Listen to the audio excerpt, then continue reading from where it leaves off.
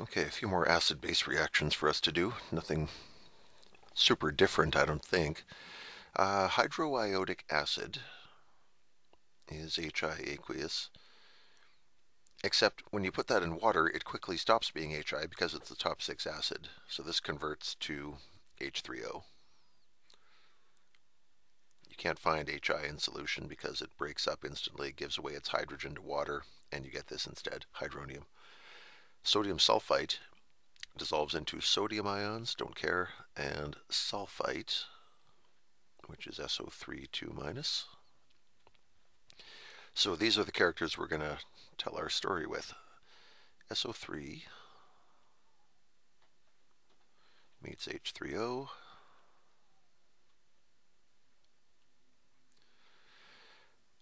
This wants to give away a hydrogen. This is happy to take one. So we get HSO3 single minus. The charge went up by 1. And the conjugate base for hydronium is water. They said just one quantitative reaction, so I'll just stop there. You've seen me do multiple reactions. I think you get how that works, so we won't burn any more time than we have to here. Sodium hydrogen sulfate breaks up into sodium, don't care, and hydrogen sulfate, which is HSO4. And to that we add potassium. That won't do anything. Hydroxide.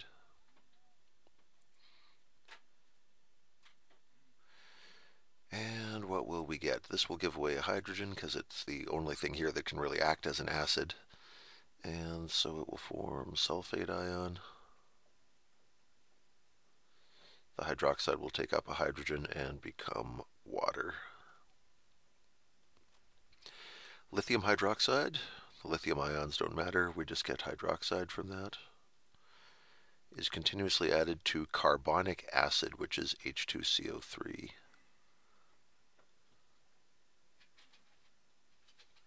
So this is an acid. It can give away a hydrogen. The OH will take one and become HOH. And with this gives away one hydrogen and becomes the hydrogen carbonate ion. And they want to run reactions, so there it is. Hydrobromic acid is HBr, but not when it hits water. Then it becomes H3O. Is continuously added to potassium phosphate. Well, that would dissolve into potassium, which doesn't matter, and phosphate ions. They want 2 reactions for this, so if we have phosphate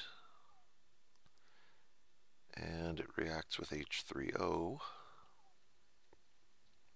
this will take a hydrogen, become hydrogen phosphate ion. The conjugate base for this is water.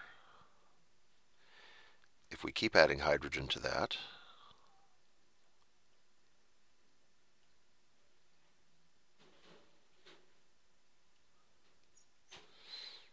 this gives away another hydrogen, so now we have H2PO4.